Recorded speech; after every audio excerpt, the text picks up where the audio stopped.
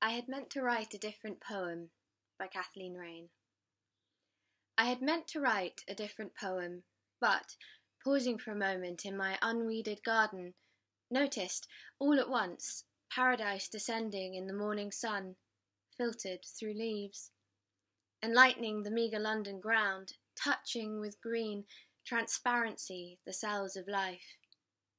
The blackbird hopped down, robin and sparrow came, and the thrush, whose nest is hidden somewhere, it must be, among invading buildings whose walls close in, but for the garden birds, inexhaustible living waters fill a stone basin from a garden hose.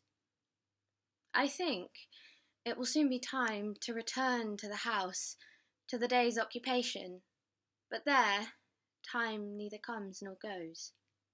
The birds do not hurry away, their day neither begins nor ends. Why can I not stay? Why leave here where it is always, and time leads only away from this hidden, ever-present, simple place?